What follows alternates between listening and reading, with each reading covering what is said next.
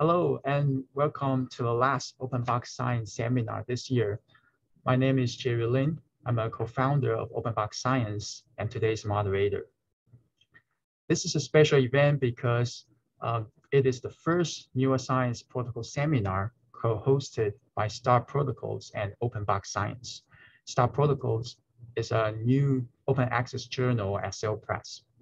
So in this webinar, we will be hearing two recently published Star Protocols authors to present their Star Protocols. If you have questions, you can unmute and ask your questions during the Q&A. We hope such live, transparent, step-by-step instructions will be useful for our audience. So before we get started, I'd like to invite the assistant editor at Star Protocols, Dr. Mingyu Sun, to briefly introduce the journal. Thanks so much, Jerry. So let me share my screen very quick.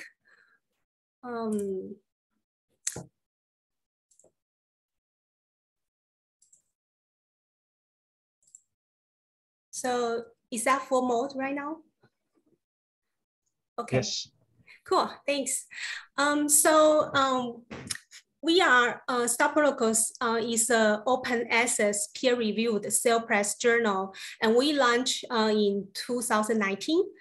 So if you go to our website here, starprotocols.cell.com, you can see that this is our index page. So from the index page, you can see that so far we have about 972 protocols here. And we also offer some functionality for users to search our protocols, such as searching by categories. So you can see that on the sidebar, there are a few categories here, so that you can select the categories to search the protocols that suit your need. So in addition to that, you can also search by keywords. So you can type in keywords in this searching bar here, so you can also search your protocols that way. So recently, we are very excited to create a platform called Q&A platform. So this platform is serving as a resource to help early scientists to troubleshoot any questions they have with protocols. So far, we have those two Q&A collections. Those are topic-based Q&A. So the first one is about flow cytometry, and the second one is about CRISPR. So if you click the CRISPR link, you can see that this is the Q&A, how the Q&A looks like. So you can see there's a list of the questions, and you can click each questions to find out all the answers provided by Star Protocols authors. So if you find your questions not included in the list, there's no problem. You can click Ask a Question button from this pop-up here, so you can submit your own question that way. So in addition to this topic-based Q&A, we also have article-based Q&A. So if you click some of the individual, if you click individual protocols, you can see again a pop-up here asking whether you have any questions. So you can submit your question that way to a specific protocols. So once you submit your questions, we will get notification and we will forward your questions to others. So here I'm taking Evan's protocol as an example. So we do receive some questions for Evan. So here he also provides some of his answers here. So you can see that we provide a Q&A session for this specific protocol. And another very exciting feature for Star Protocols is that we offer reviewer opportunities for young scientists. So if you are a PhD student or postdoc looking for reviewer opportunities, feel free to contact us to register as a volunteer reviewer. So the way you can register is that you can go to our cell.com website here, and then there's a link for you to register as a reviewer. And you can also see these pop-up windows. This is another way that you can register as a reviewer. So finally, again, we would like to thank Open Box Science for this opportunity. And we are feel so honored to have this opportunity to collaborate with Open Box Science to co-hold these protocol seminars. So feel free to contact us through our emails and Twitter here. Hey, thank you so much, Dr. Sun. That sounds a great opportunity. for trainees to become a volunteer reviewer. So let me share my screen again. Okay, so if you're interested in getting involved in hosting such seminars, you could volunteer to speak, suggest a protocol, or join the host team. So not just research protocol seminars, Open Box Science also organize seminars, highlight research papers, and review articles. So as a group, we will work together to organize a webinar step by step on your own schedule. So such volunteer experience will not only look good on your CV, but presents a great opportunity to meet other scientists. So now it's my pleasure to introduce today's first speaker, Dr. Evan Bordt. Evan is an instructor of pediatrics at Harvard Medical School based in the Louis Center for Autism at Massachusetts General Hospital. He was trained as a mitochondrial biologist in the laboratory of Dr. Brian Poulter at the University of Maryland School of Medicine. After earning his doctoral degree, he moved to Boston and joined the laboratory of Dr. Stacy Bilbo at Mass General Hospital as a postdoc. He is focusing on sex differences in microglial development. Today, he's going to show us how to isolate microglia from mouse and human brains. Evan, please take it away. Awesome. Thanks, Jerry. Let me share my screen. And can you see my screen? Yes. Awesome. All right. Well, hi, everyone. Thanks, Jerry, for the introduction. Like you said, my name is Evan, and I'm a new PI based at the Lurie Center for Autism at Mass General Hospital. And I just wanted to thank the organizers for inviting me to just chat a little bit today about one of the methods that we use to isolate microglia. So I'm sure that just about everyone who is here knows about microglia, the innate immune cells of the central nervous system. And I always like to just show these videos from Dimitrios Davalos of in vivo 2-photon imaging of microglial surveillance behaviors at baseline, as well as in response to a laser injury. And I think that these two videos just do a fantastic job of highlighting that these cells not only react to brain perturbations, but are also highly motile and active even in the healthy brain. Now, I'm going to give about probably 30 seconds of microglial background here, and then just kind of dive right into the protocol itself. But microglia are heavily involved in the sculpting of neural circuitry, and they are best defined in the role in pruning synapses in the developing brain in an activity-dependent manner. And then probably the more classical role in which people think of microglia is their response to brain injury or disease.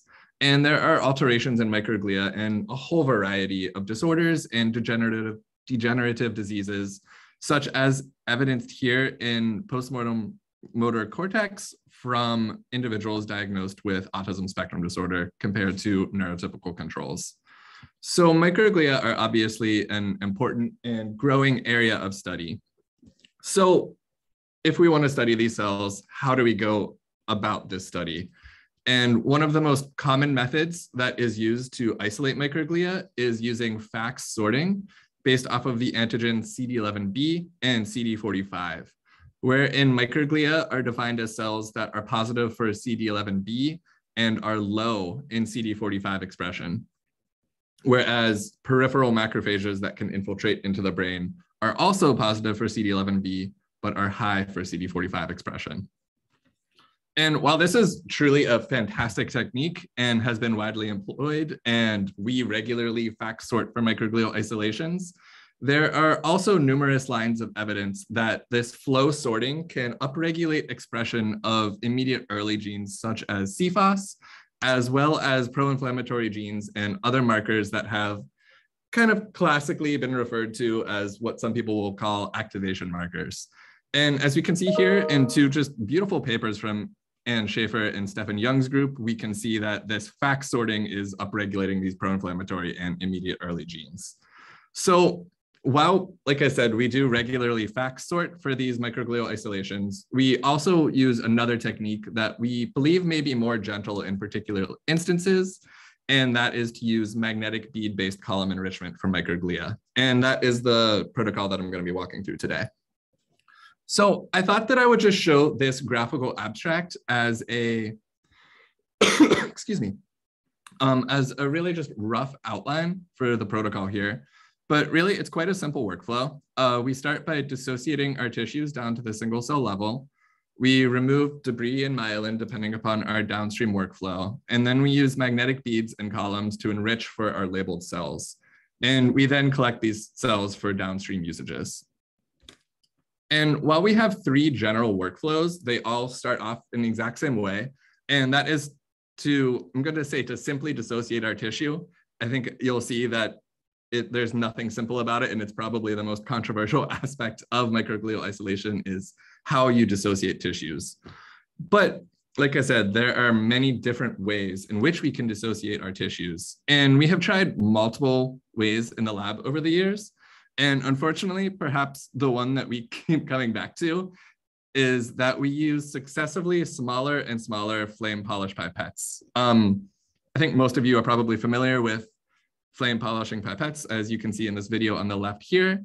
And essentially what we're trying to do is use shear force by using smaller and smaller openings in these flame polish pipettes in order to dissociate our tissue down to the single cell level.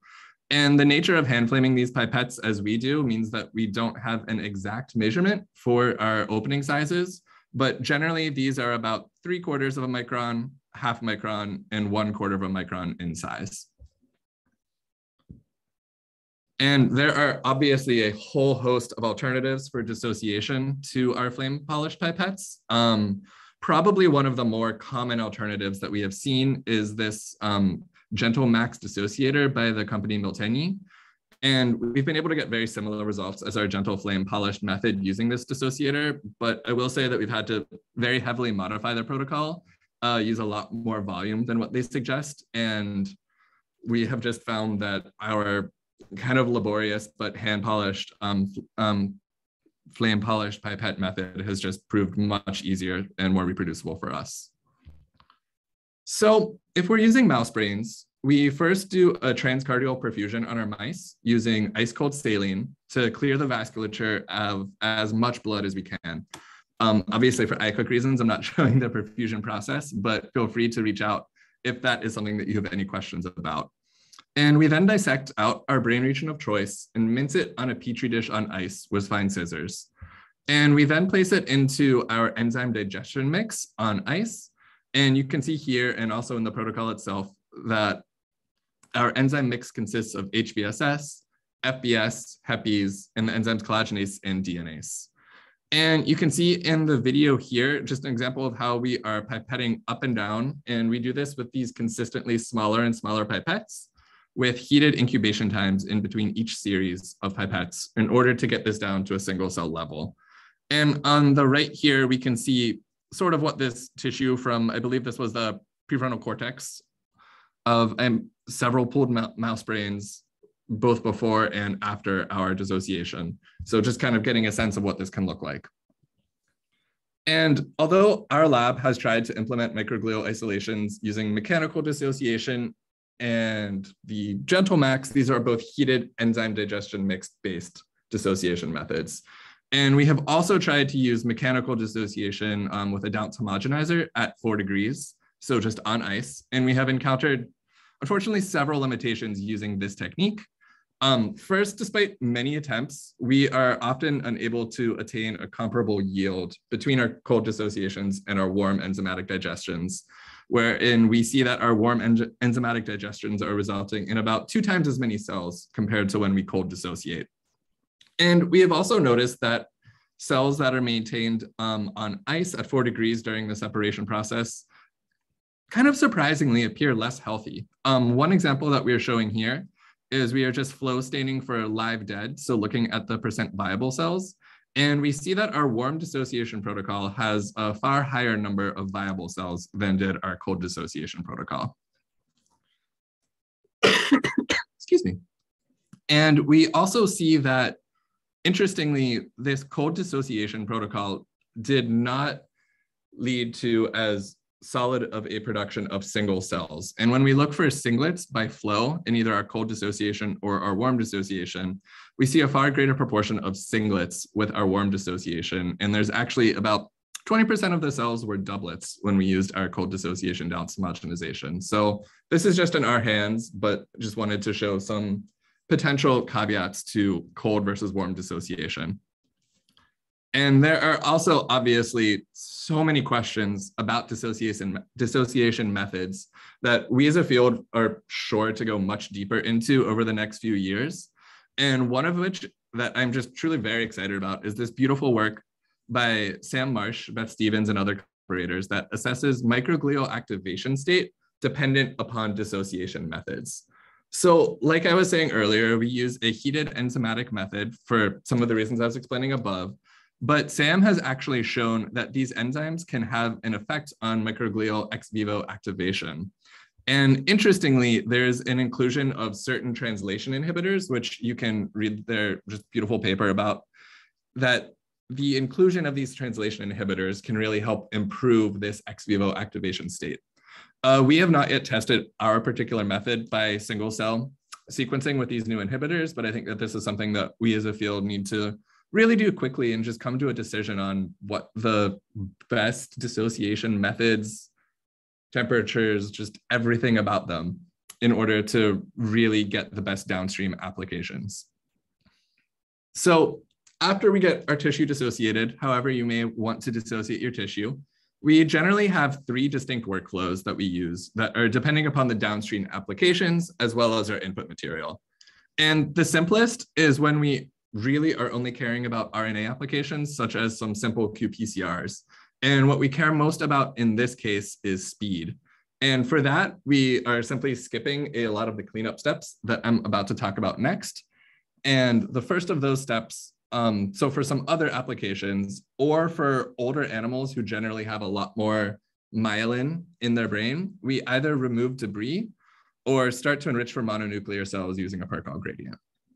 And I have tried both of these methods, and I believe that either is quite workable for the majority of downstream applications, especially if you're following up with further enrichment strategies like we will.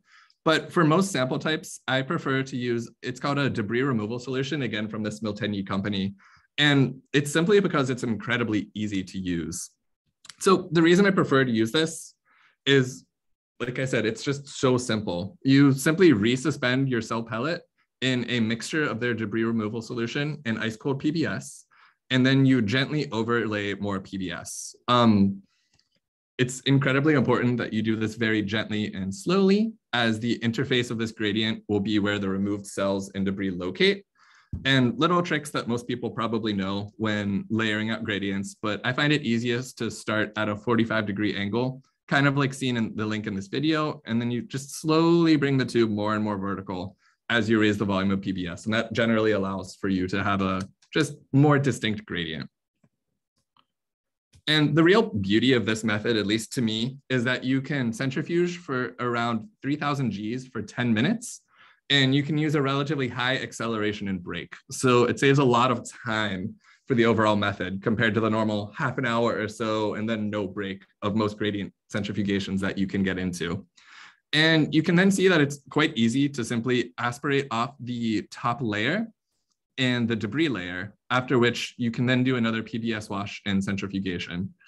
And I think you can see here on the left, the initial layering, it's quite obvious and it's very easy to get a strong, distinct layer.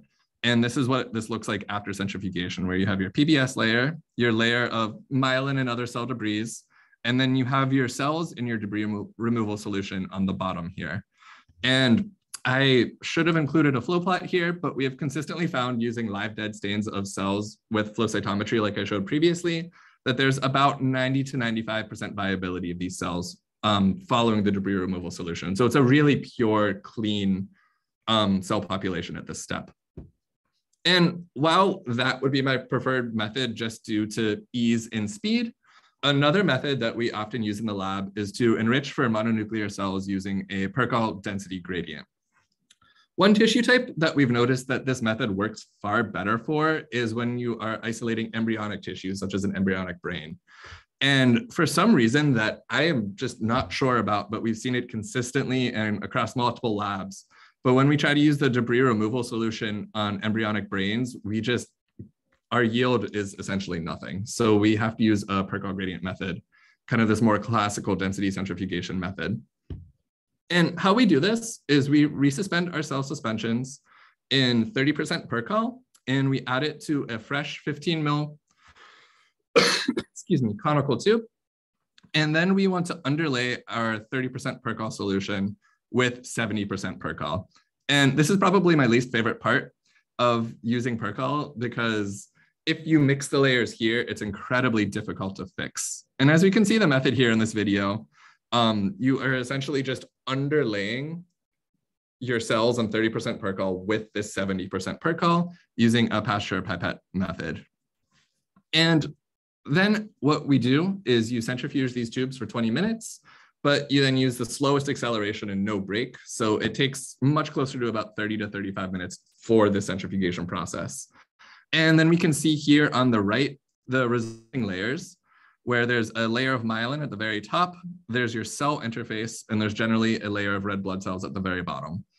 And we can use transfer pipettes to carefully pipette out this interface layer, after which we do a wash very similar to that done at the end of the debris removal step. And then after this point is where all of our protocols converge again.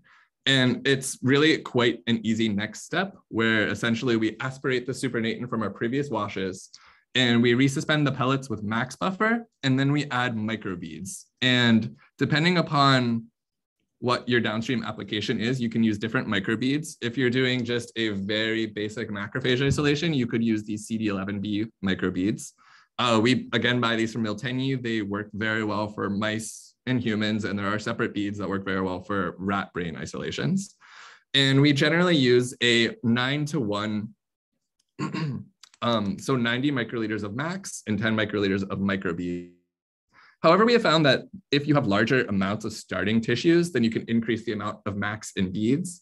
And I have generally found that there's no real negative to using these increased volumes, and the only real negative is cost. So you can kind of titrate the amounts to your specific needs, but we generally use this 9:1 ratio. So after mixing the max and the microbead solution well, we let them incubate on ice for 15 minutes, after which we just add some more max and centrifuge. And as the bead labeled cells are spinning, we set up our max columns and magnets, as you can see here. And note that we prefer to refilter our samples at this point prior to adding them to the columns. We just have found that it really helps with any potential contamination issues that you may have. And it is at this point that our magnetically labeled beads, so if we labeled for a CD11B, microglia and other macrophages expressing CD11B, will stick in the column that is on the magnet, while everything that is not labeled, or our non-microglial population, will pass through. And then once the non-labeled cells have passed through the magnet exposed column, we collect our labeled cells. So just being cognizant of speed, we want to remove our columns from the magnet and place them over a fresh tube to collect the positive cells, aka the cells that were labeled with the magnetic beads. And then we just add max buffer, and very forcefully and quickly. And we have noticed that strangely, force and speed really do matter here for getting these cells out of the columns. But essentially, we're doing this plunger-based method where we add in max to these columns that are no longer on the magnet, and we are able to plunge out the labeled cells, so plunge out our microglial population. And this is really it for this protocol. It's really quite simple. At this point, you have your negative and your positive populations. And we generally just do a quick wash in PBS to remove some of the BSA that is in the max buffer and can be a contaminant for downstream applications. And then we resuspend in our media of choice for our downstream application. So I just wanted to touch on a few more aspects of this protocol before really wrapping up. And we just get a sense here of the typical yields that we get from several different brain regions. I did want to mention here that our adults here aren't really adults. They more start around postnatal day 30 in mice. So larger animals will generally give more cells, but you can get a sense here, and all these figures are in the protocol for general cell yields that we are getting of microglia from these different brain regions. And one really important caveat that we have actually updated our protocol rather dramatically since the publication of this STAR protocols revolves around the fact that in the healthy young adult mouse brain, our protocol pulls down very pure microglia, as we can see here by the flow graphs here. Remember that microglia are classically defined as cells that are positive for CD11b and low for CD45, whereas these infiltrating macrophages are CD11b positive and CD45 high. So we can use a variety of markers such as fractalkine CX3CR1 as well to show that these cells are really quite pure. And in the healthy brain, this is a fantastic method for pulling down just microglia. But while this method is all well and good for a truly healthy young brain, you can run into problems when there are any perturbations, which we know can increase peripheral immune cell infiltration into the brain. And one instance that we see here is a peripheral injection of the bacterial endotoxin lipopolysaccharide, or LPS, which after an injection, you can see causes a just massive increase in the number of CD11b positive cells that are then also high for CD45. So a huge caveat of the protocol as it's published is that the single antigen method would pull down both of these boxes. So you would really be pulling down these true resident brain microglia, as well as the peripheral macrophages that have infiltrated into the brain. So what can we do to overcome this issue? An obvious negative of the all or nothing sorting method that you get with a magnetic bead in comparison to FACS sorting, where you can do CD45 high low, is that we really cannot get this fine-tuned nature of CD45 high low. We can only pull down yes or no for a particular antigen. So we ran a panel of markers on our CD11b positive population, and both when there is a very strong infiltrating component and not. And we consistently found that the CD45 low cells, so the brain microglia, did not express the chemokine receptor CCR2, whereas those that were CD45 high, or these infiltrating cells, consistently express this marker. So what we now do is essentially at the bead isolation method, we're now doing a double step instead of a single step. So what we're now doing is instead of the single bead isolation, we now first sort for CCR2 negative cells if we want to study only microglia. And then we incubate this negative population with CD11b beads. So this will really result in a CD11b positive, CCR2 negative brain microglial population. And of course, you can sort also the CCR2 positives to study the infiltrating cells into the brain. I just wanted to quickly touch on one other small thing before handing this off for our next talk, but everything that I showed you previously has been done really well in mice, but we have also had success in isolating microglia from postmortem human brain from fresh frozen postmortem tissue. And this is just a Western blot that we show here that our CD11b positive population expressed the microglial marker IBA1, whereas the negative population does not. And vice versa, the negative population expresses astrocyte and neuron markers GFAP and NuN, whereas our positive population does not. And we've been able to do bulk RNA sequencing and full unbiased proteomics using these isolated cells. So they are at least workable enough in order to use for this. We have not tried to culture microglia isolated from the postmortem human brain. I think that the freezing nature of what we've done with that tissue makes it a little difficult for culturing, but you are able to do downstream RNA and protein applications. But in fresh mice brain, we are able to put these cells into culture. And this is just a quick TNF ELISA showing that if you stimulate these isolated microglia with LPS ex vivo, so in culture, we can see that they respond exactly like you would expect microglia to, and they just pump out a ton of TNF, whereas the CD11b negative population produces far, far less TNF in response to an LPS stimulation. So I just wanted to thank everyone, including my postdoc mentor, Stacy, and Haley Moya, who was really vital in the making of this protocol and getting everything written down so that we can share our steps with you. Thanks. Hey, thank you so much. That was very clear. And thank you for providing the updates using the CCR2 negative selection to get a pure population of microglia. Now, open up for questions. So feel free to turn on your video, unmute, and ask the questions or comments. So we have a quick question in the chat. So for during the in the Perkel gradient step, so why not add the 30% Perkel on top of 70% Perkel solution? I asked that exact question when I came into the lab, and theoretically, I do not know the answer, but in practice, we have a much greater mixing every time that we've done that. I'm not sure if it's just are most of our hands not good enough for doing the layering that way, and it's just gentler to underlay. But just about every time I've done this 70-30 Percol, I've just found that the yield is much, much better when we do the underlay. But theoretically, I see no reason why that's necessary. Yeah, that's interesting to know. Yeah. So I have a quick question. So for the smaller brain regions, like hippocampus from half brain, do you have to pull samples from multiple mice, or you can do it separate? So I think a huge part of that is, what is your downstream application? I've done sequencing, and I've done from a postnatal day 10 prefrontal cortex, so very small. I've been able to do some of those, you know, the 96 well qPCR arrays. I've been able to get enough RNA to do that. If you're going to be using some more plate-based methods that need just much higher proportion of cells, you can pool. And I definitely have pooled before, but just about everything that I've used this for, as long as they're several days old, you can get enough. If they're embryonic, I always pool, but yeah. Yeah, okay, thank you. And we have another question in the chat. Have you further purified and cultured the CD11B negative fraction?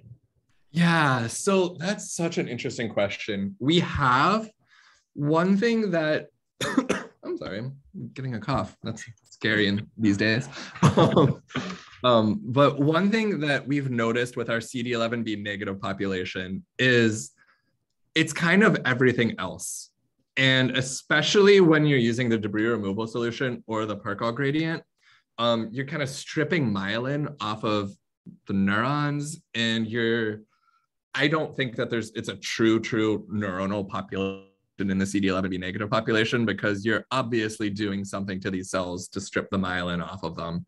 So we have cultured them, and we have done some sequencing on them, but I'm always a little reticent to be confident what's truly in that CD11B negative population. Yeah, I probably could comment a little bit on this. So maybe some people are interested in purifying astrocytes, for example. So I will say that I've tried this exact method using the Miltenyi astrocyte beads. Yeah, and I've not had a fantastic luck with it. Okay. I don't know if it's just those particular beads, and I haven't given too much extra thought to ordering other magnetic beads, but those ones haven't worked incredibly well in my hands. I see. Okay. But someone knows how to very well. Please let me know. Okay. If no more questions, and thank you again, Evan. Thank you. Thanks. Yeah.